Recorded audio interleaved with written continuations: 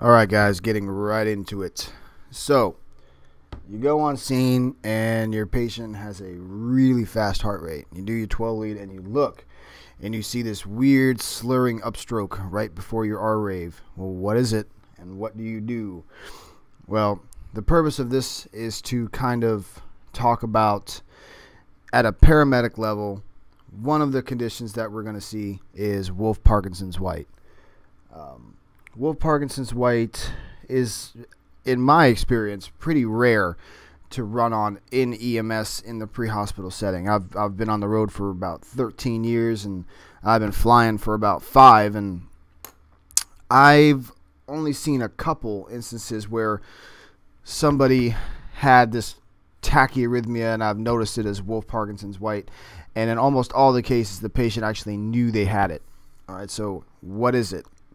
When we talk about WPW, there's a lot of mysticism about this rhythm in paramedic school and among paramedics. So we're going to talk about it a little bit. We're not going to get too in-depth into all the different kinds of AV nodal reentry tachycardias, and we'll talk about that just a little bit. But the main point of this is to recognize somebody with WPW and how to treat it if we need to.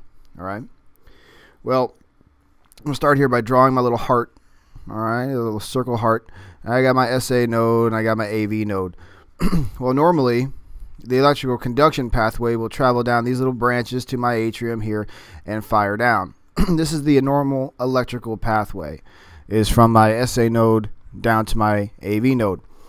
Now, in Wolf-Parkinsons White, there's an extra little circuit. It can be either over there or over here.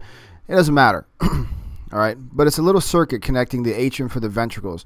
This is the wrong circuit. This is the bad circuit. And if we're talking about WPW, then this is a little extra electrical circuit called the bundle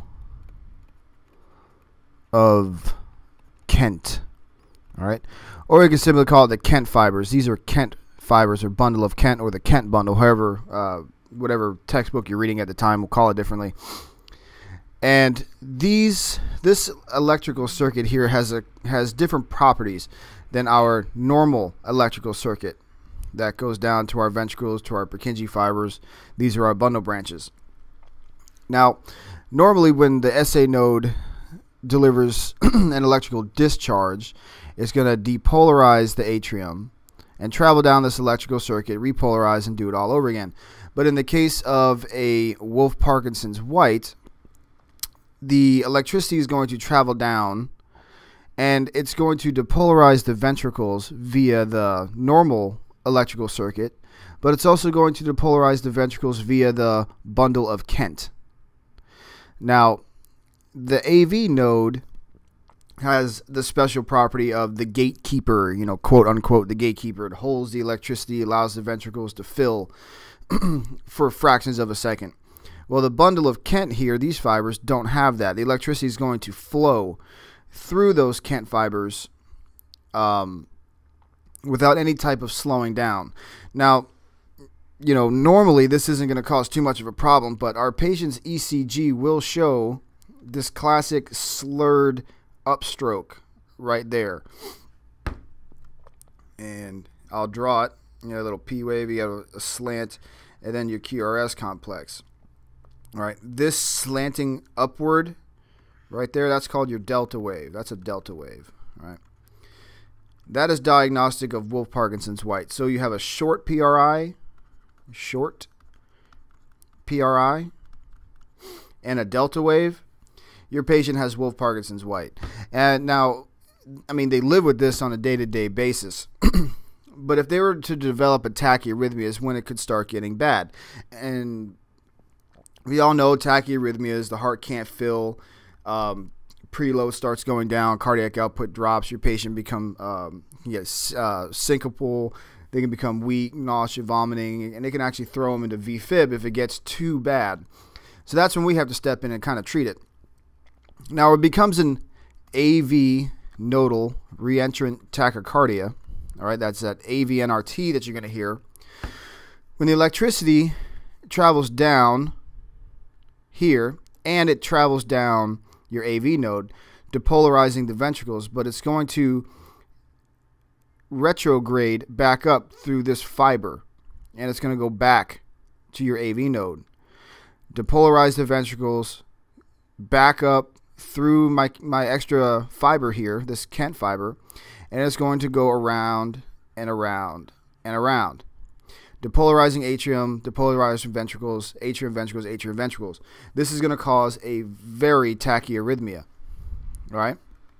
And this is how people with Wolf-Parkinsons White get into their maybe life-threatening tachyarrhythmias because of this reentry circuit. That's why it's called reentry, because it's going to the ventricles, back up through this fiber, depolarizing the atrium, and on and on and on and on, almost like a dog chasing his tail. Okay? That is when we have to treat our patients. Now, if it is a true AV nodal reentry tachycardia, adenosine will work just fine. You can give adenosine. It's not contraindicated.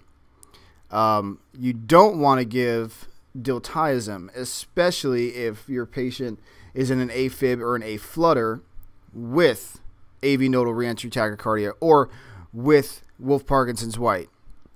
And ricardism works in a different way. It's going to cause prolongation of phase 3 action potential in the atrium. And if you do that, then your patient is going to rely solely on this extra circuit here, and you can actually make their tachycardia worse. All right. So you can give adenosine for our SVTs. All right. That's how we treat them. We give adenosine for our SVTs, but we don't. We just want to make sure that we have our equipment ready in case the adenosine does something bad. We want to have our LifePak 12 or our LifePak 15 or our Zoll or whatever ready that you can hook up and defibrillate our patient if needed. Now, if they're too far gone and you don't think the adenosine is going to work, then of course we're going to jump straight to cardioversion. Okay. Now, if you're not sure whether or not it's Wolf-Parkinsons White or not, there's other types of AV nodal reentry tachycardia. We're just going to go over one of them. Okay. Now I'm going to blow up this AV node so it looks a little bigger than normal. But normally there's the electrical circuit that goes into the AV node that depolarizes this AV node. But the patient can sometimes develop a second wire, an accessory wire. And listen to all these terms. We have AV nodal reentry tachycardia that we just talked about. All right. Wolf-Parkinsons White is considered a reentry tachycardia. Reentry tachycardia. Because the electrical stimulus re-enters the pathway via that bundle of Kent. I mean, there's other types of reentry tachycardias. I mean, another one is LGL for Long-Geong-Levine, and I apologize if I just completely brutalized that word there. But LGL, and that's due to James's bundle, which is another type of extra electrical circuit, but instead of the bundle of Kent, you have the James bundle. But so there's a whole bunch of different kinds of AV nodal tachycardias that we worry about. In this one, you have the electrical stimulus going down this normal wire, which depolarizes and repolarizes normally. This extra wire, this abnormal wire here, it depolarizes normally, but it repolarizes very quickly, faster than this one. So when the electrical stimulus comes from the atrium and on down, it's going to depolarize this AV node, but because of the refractory period, everything's fine, and your patient is not going to have any changes on the EKG.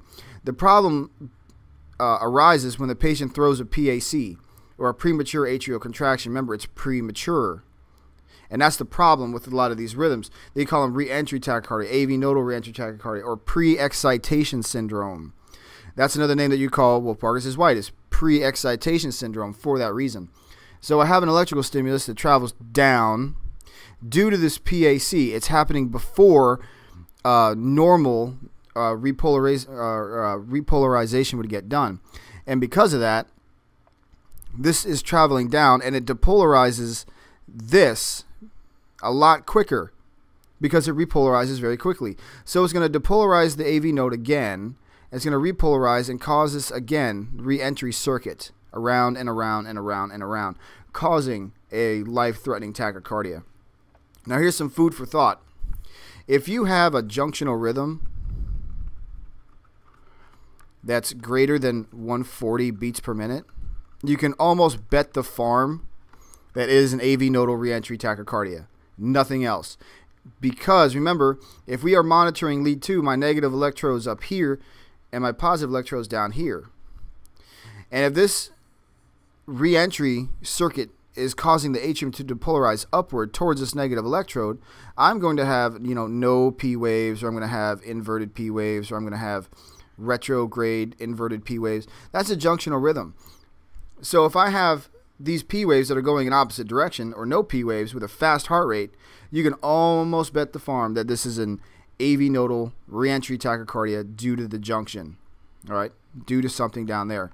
But going back to Wolf-Parkinsons White, if you see that, and you see this reentry, this pre-excitation syndrome by this delta wave, then you want to just be very cautious when giving your patient anything that causes AV nodal blockage. Adenosine is one of them. Now, adenosine is the first-line drug in treatment for Wolf-Parkinsons White. If you're scared or whatever your protocol says, you can go to cardioversion if they're tachycardic, or you can give them a trial of amiodarone. I know a lot of departments don't carry procainamide, but they give procainamide in the hospital for these types of patients. But give your adenosine if you see this delta wave. If they're in an AFib or an A-flutter with Wolf-Parkinsons White, stay away from your calcium channel blockers. All right? It'll be nothing but badness. You don't want badness on your patients. All right? That's Wolf-Parkinsons White. If you have any questions, email me or go to my blog, clinicalparamedic.wordpress.com. See ya!